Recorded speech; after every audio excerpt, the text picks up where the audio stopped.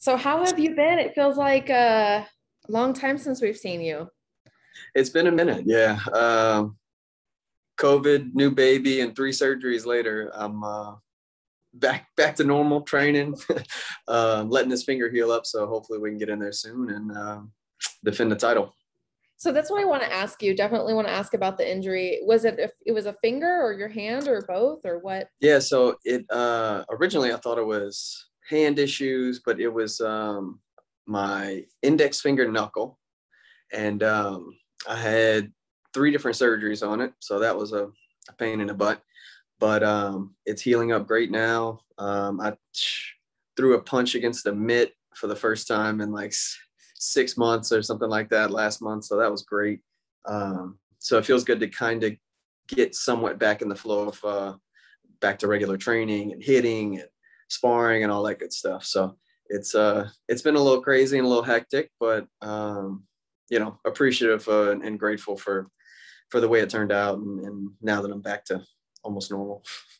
So do you feel like this maybe happened at, I don't want to say the right time, I guess, because of COVID, there's not really a lot of fights happening, especially with Singapore. So maybe it's a good time for this to happen because you're not making people wait necessarily. Yeah, yeah. To be honest with you, it kind of worked out pretty well. Obviously I wouldn't have chosen to have three surgeries in a row, but it came at a good time with the newborn, with COVID situation, not being able to travel and all the restrictions and everything. I guess it played out pretty well. Yeah, I can't complain. Is this your first child? It's my second.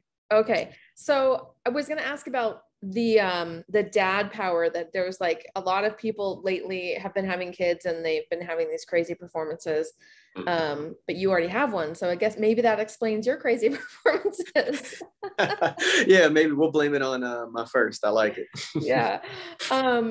So I've noticed a lot of the one fighters are having children right now. Christian Lee just had one, Angela Lee just had one. Um, do you think part of that has to do with the fact that you guys aren't training? Like it's a good time to have kids? So yeah, I Or not guess training that's or fighting, you're training, but right. I was gonna say my training schedule really hasn't changed much, but not being able to fight kind of played out well, with all these quarantine babies popping out. It kind of worked out, I guess how we guess it would, right? Like if you asked me before everything went down, if I would expect a rise in newborns and in our guys, I'd say yeah. But I guess that's how it played out, right? yeah. So I just talked to Gary Tonin, I believe yesterday, and he seems to think that you guys might be fighting by the end of this year. Is that anything that you can confirm? Is that a fight you want? Nothing that I can confirm. It definitely a fight that I want.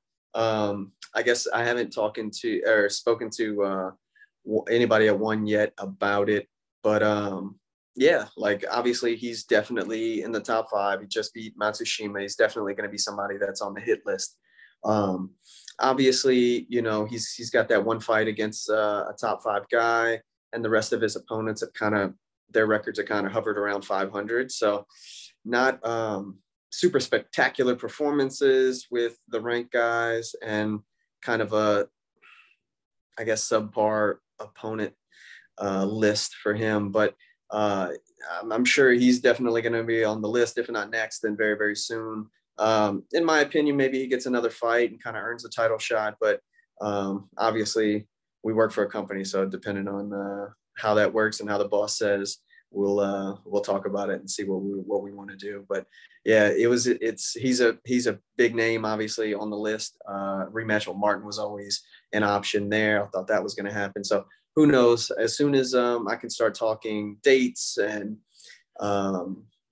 camp and all that good stuff, as soon as I can, they'll hear from me, or I'll Yeah. hear from them. So is there a date? It sounds like you're not quite ready to say you're back yet. So is there a date that you're looking at? Definitely want to fight before the end of the year. No question there.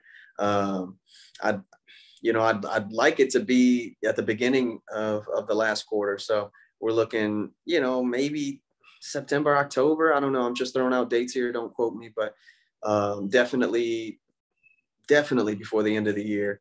And we might be able to sneak in too. You know what I mean? I'd like to get active. So as soon as this heals up, I'm back on fighting multiple times a year like normal, and trying to defend this belt and trying to knock everybody out.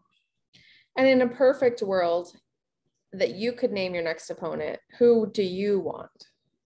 I think I've said this before in a couple interviews. I think in a perfect world, and I get to just handpick, I'd like to defend the title against Martin, either that or go up and fight Christian for the lightweight belt. One of those two first, and then the other next. And then Gary would be third on that list. I think would be ideal. I think defending it first makes sense. I get that. So whichever order it plays out, I think it makes the most sense as well. And maybe that'll give Gary a chance to get another fight and maybe get a finish, and against a top 5 guy, and get a good performance there. And you mentioned too your desire. I think a lot of one fighters have voiced this, doing a cross promotion with UFC, fighting their champion. Rich hinted that could be something. I mean, I know that one has been vocal about wanting to do that. Do you think is that number one? Is that something it's still in your mind? And do you think that that's realistic? Yeah, I that's at the top of my list. If everything goes to the side, if that's an option, right? Because of the level of competition, because of who those guys are and think they are. And, for the fans, I think it's a crazy, crazy event that could be put on. So that's big. But, I don't think it's super realistic, because the UFC sees themselves at the top of that heap. So if you're at the top of the list as far as competition goes, you don't want to go down in their eyes, right? So I've been quoted saying this, that we should do it without them. Let's do, Risen, PFL, Bellator, like put everybody in this huge tournament type of like Grand Prix-ish situation, fight it out, see who the best, in my case, featherweight on the planet is, see who the best at each weight class is. And then that's fine. If I win, if I happen to come out on top, that's it. I'm the best featherweight on the planet. Oh, wait, the UFC guys won't allow that talk to happen. So come on, let's step into the cage and let's try it out. Like it's the only reason I got into this sport, is to fight the best dudes and go against the best competition. And those guys over there obviously think they're the best in the world, and so do we. So let's battle it out. That's why we fight, right? So to see who's going to come out on top. And I think that'll be a ridiculous event. I think it would be great for the fans, great for the sport. I think it only makes sense for the sport of MMA to kind of go in that direction.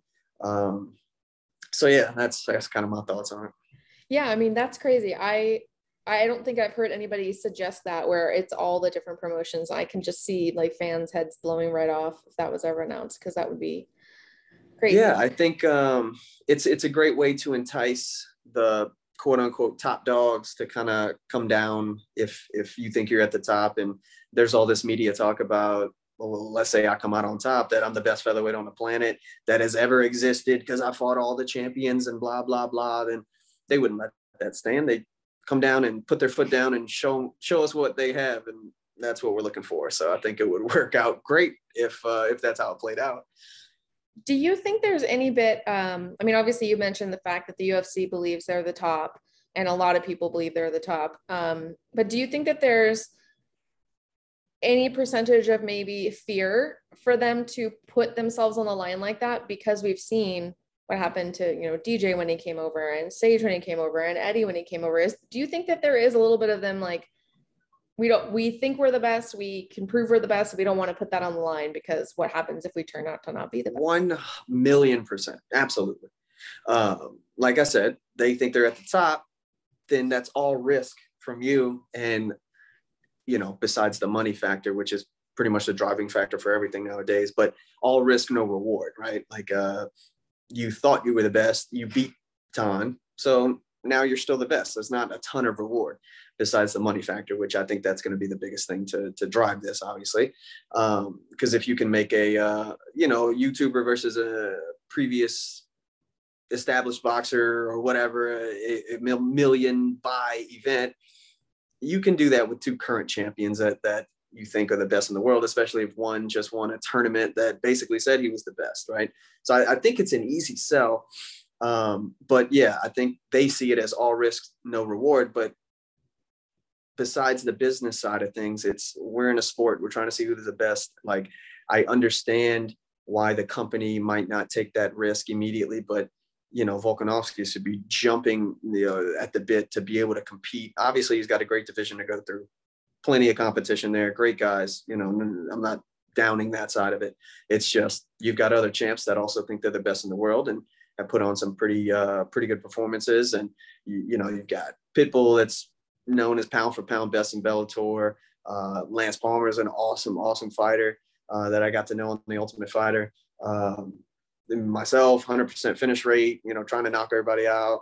And then Volkanovski, who's obviously done really well himself. So that's a nice little group of guys that could really beat the hell out of each other and put on some really good shows and make a lot of money for us and the promotions and put on excellent shows for the fans. Yeah. I mean, that's, my brain would blow out of my head. You mentioned Tough, and that's obviously airing now. I'm curious if you can kind of tell us like some of your memories from Tough. I'm excited to kind of check this one out, obviously, because Volkanovski is one of the coaches, Ortega is the other, and if things shake out, maybe we go against one of those guys. So it's always cool to kind of see how they act and what's in their head as far as coaching and competing and how they approach things. So that from a competitor standpoint, it's really cool. I'm definitely going to be tuning in.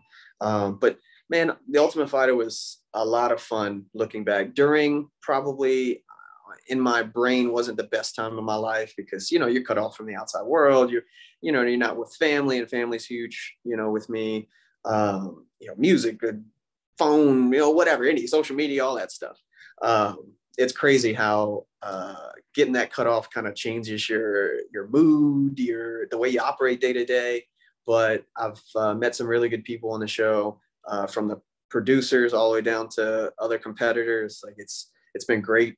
I've made a lifelong friend and training partner in Ryan Hall, who won the show. And I'm actually heading out there next week. We train together on a regular basis. Some, other guys, obviously, like Billy Quarantello doing really well, Chris Gritzenmacher, Juicy J, like all these guys have, it's cool to kind of see them progress through their careers, make awesome relationships and friendships.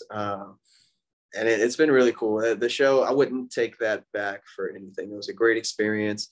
And it was my first experience against like genuine high-level competitors, like UFC guys and UFC coaches. And that was my first experience doing that type of thing. And that was really weird because I thought I was good. I had confidence in myself, and I feel like I did the right things as best as I knew how at the time.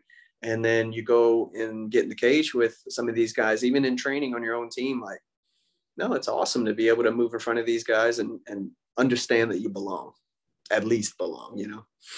Yeah, I'm kind of new to MMA, and so I had never watched Tough before this season or live. I've gone back and watched, but yeah, it's an interesting concept. Like some of the things I don't think I can handle would be like being eliminated but staying in the house, like having to watch. That's a crazy concept to me. It is, and I guess like from the competitor side, like my side of things, when that happens, you're like, okay, is this kind of pointless? But it really isn't, because you're experiencing going through fight camps with these guys, learning from the coaches, learning from how other teammates are dealing with adversity and this and that. So if you try to make everything a learning experience, you really can learn from everything. It's just, sitting in the house and not being connected to your family for the extra weeks that you don't quote unquote have to, is kind of a pain in the ass. But the UFC, obviously the producers, the whole show situation, they take care of you. They make it a very pleasant experience. So I'm definitely not bitching about that. That's awesome. My last question for you. I spoke to Rich a couple weeks ago, and he mentioned he was in the United States scouting a location for a US show. And I think the last time we talked about that possibly happening sometime that was before COVID. So it seems like maybe it is going to happen now, or it's getting closer. Is that anything that you are interested in? Is that something that that you may, I don't want to say demand, but like if that happens, are you like, I want to be on this card, this first card, or is it sort of like if it happens, it happens? I really would like to be on a show here. The only thing pulling me in the other direction is I am not complaining about being able to fly across the world and check out these awesome countries, right? So I'm kind of torn. I definitely, for competition's sake, I definitely want to compete here. You know, not having to fly 24 hours in a plane and layovers and all that, flying to the other side of the world while cutting, you know, dieting and cutting and stuff is always good. But the like normal regular dude in me doesn't hate going over there and checking out all these cool places and going to Thailand twice, going to Jakarta. This last one was Singapore. I was kind of upset I wasn't able to see the country, but next time. But you know, I really obviously take my career seriously, so we want to do the best for us as far as competition goes, and you know, having the fight here in the States would be phenomenal, and I'm all for it for sure. Put me on that card. Awesome. Thank you so much for your time. I really appreciate it. No problem. Thank you for having me. Yeah, anytime. Have a good day. All right, you too. Thank Bye. you.